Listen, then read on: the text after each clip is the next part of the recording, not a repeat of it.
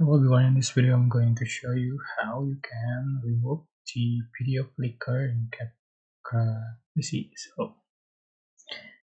So for instance, just say this video is a video with a flicker, and to remove the flicker you can select basic and scroll down and you can find the removing video flicker option just to know it.